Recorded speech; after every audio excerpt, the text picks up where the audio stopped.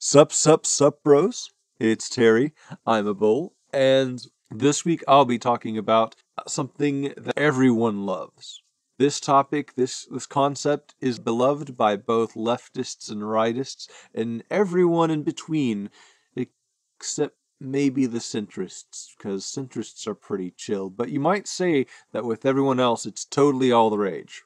And that would be offense by proxy. What is offense by proxy, you might ask, bros? Well, offense by proxy is getting offended on someone else's behalf, or possibly an entire people's behalf. It is when someone says something about someone else, and you find that absolutely horrible, so you get all up for outrage and blah, blah, blah, blah, blah. Well, that's what I'm going to be talking about today.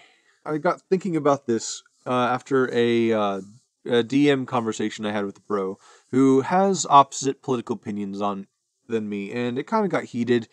And I hope that we can still. I genuinely hope that we can still talk. It did kind of get a little bit heated in that. But the point in the conversation, we talked about a lot of things that night, but the final thing before both of us had to go was Donald Trump's calling Elizabeth Warren Pocahontas. And we're going to set aside the fact that she, whether or not she actually is partially Native American, it's not relevant to this conversation.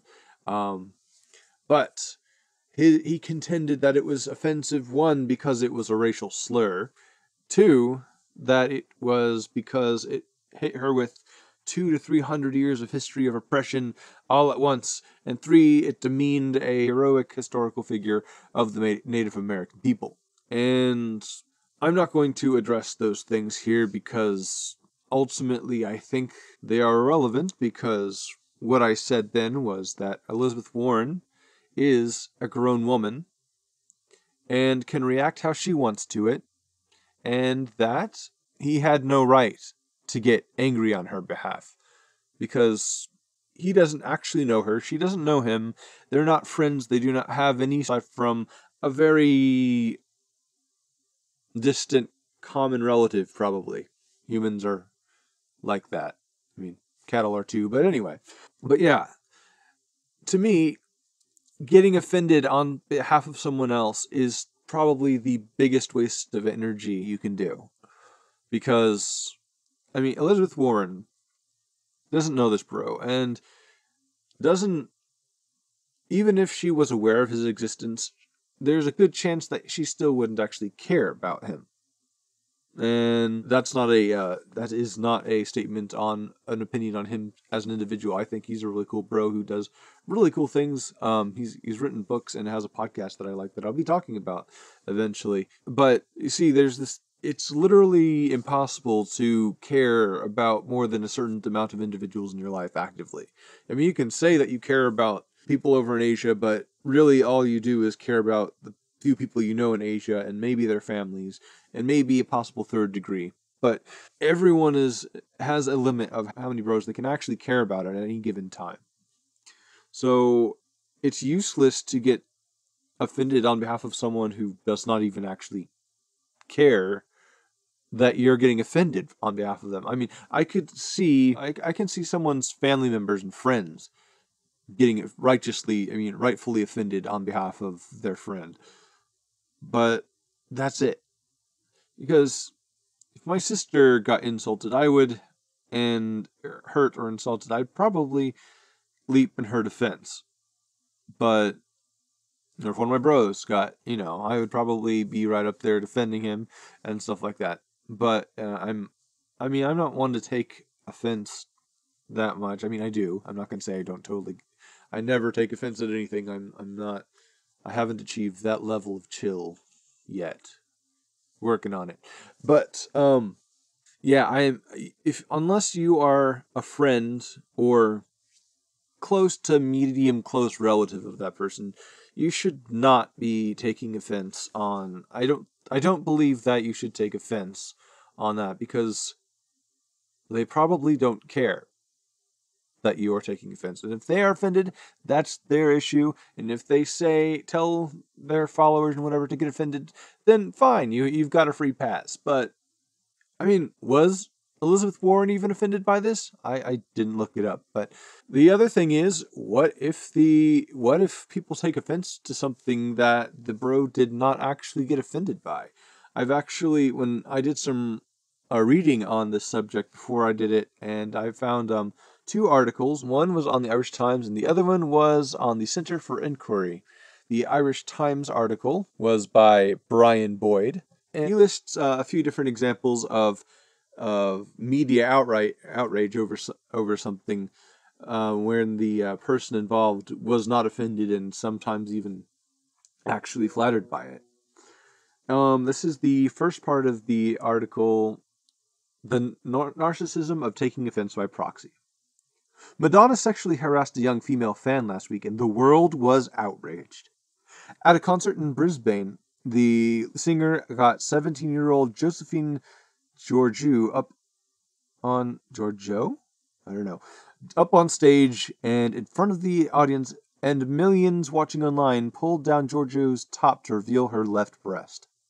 Madonna crossed the line. She went too far this time. That fan should be outraged and sue for sexual harassment, etc. Was the outrage in flagrante delicto? I don't know what that means, bros. But when Georgiou was asked about her humiliation in front of the watching world by Madonna, she calmly replied, "Only I get to decide if I'm humiliated or not." Regardless, the professionally offended continued to take offense on Georgiou's behalf, and up to and including getting offended that Georgiou herself was not offended. And then the other example they brought up was a comedian walked into a bar. No, really. And saw a woman on the dance floor, and having never met her before, approached her and said, "Whatever it is you're looking for, you don't need it." The woman was the actress Olivia Wilde. According to one journalist taking offense on behalf of Wilde, the comedian's Jason Sudeikis' remark was rude, condescending, and creepy. But, very inconveniently, Wilde loved hearing the uninvited comment from a complete stranger. The couple now have a child together and are engaged to be married. As De Boers points out, Wilde has agency and made her own adult decisions about the nature of Sudeikis' pickup line and is the sole inviolate authority of her own life. As for those who take offense on behalf of others, he writes, the economy of offense is revealed to be just another expression of our ego.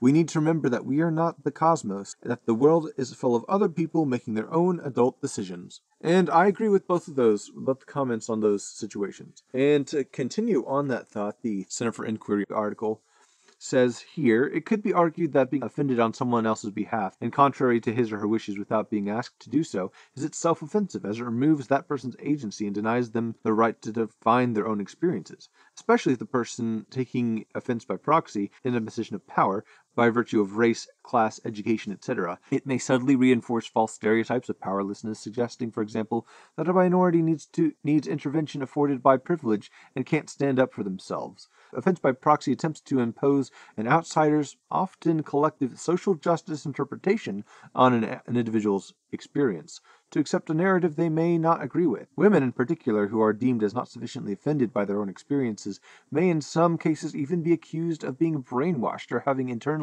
sexist stereotypes. And the situation may also arise when minority groups are subjected to the potentially offensive names, such as the professional football team, the Washington Redskins. This is complicated by the fact that, according to the recent Washington Post poll, 90% of Native Americans surveyed said they did not find the term offensive. If a non-Native American person takes offense at the name on behalf of the small minority of Native Americans who are offended, the question arises why that person is in a better position or more qualified to judge what is or should be offensive than the majority of Native Americans. Some might be far more insulted that a white person would take offense on their behalf than by the name themselves. I highly recommend reading the entirety of the Center for Inquiry article, bros. It is very well written. It's long, but it has 3 different points of view on the subject, and I thought it was a really good, fascinating read. So I will put the link to that as well as the Irish Times article in the description. So check those out when you get a chance. But yeah, that basically is what I think about offense by proxy. And I totally agree with the title of the Irish Times article. Just the fact that it is huge, it is just narcissism. It is pure arrogance to take offense on behalf of someone else, especially if they don't take offense to whatever it was themselves. Because it is you assuming that you know best for the other person, and that you know the other person, and that they want you to be outraged over it. It's all those things wrapped up into one, and it's just a huge waste of energy. You're giving up space in your mind to someone who might not even care about you, and that's just kind of dumb. But yeah, I fully admit that I am not blameless in this regard, and I am actually going to make a more conscious effort to not give into that. And I think it would be a very good exercise for everyone that when they start feeling, if you start feeling offended on behalf of someone else who's not related to you and you're not friends with, or even if you are, look to see if they are actually offended themselves first before you actually go out and vent your outrage. Because if they're not, then chill. They don't care. Neither should you. But if they are, so what? Think about what exactly would your getting offended and voicing offense on it do for them that they're not already doing for themselves? How is it going to help them? Think about it. If you're getting offended and they are actually genuinely offended too, what are you going to say about it that this other person is not already saying for themselves? What can you add to the conversation? And I think that in this specific thing, one, make sure the person is offended before you voice outrage, and two, think exactly what your input would actually contribute to the conversation that the bro who is the offended bro isn't already saying. Because you're probably not going to change someone's mind about someone if you get offended on behalf of them. If you're speaking on behalf of someone who doesn't even know you. But what do you think, bros? Do you think that there are more appropriate times aside from just friends and family where you should get offended on behalf of them? Do you think you should just go ahead and get offended on behalf of everyone all the time? Let me know in the comments below, or if you would like to talk to me elsewhere, I'm Terry Bull on Twitter, Minds, and Gab, and I'm also on VidMe. If you're not watching on YouTube, you're probably already watching this on VidMe, but let me know what you think, and wherever you are, follow me on Twitter and Minds and Gab.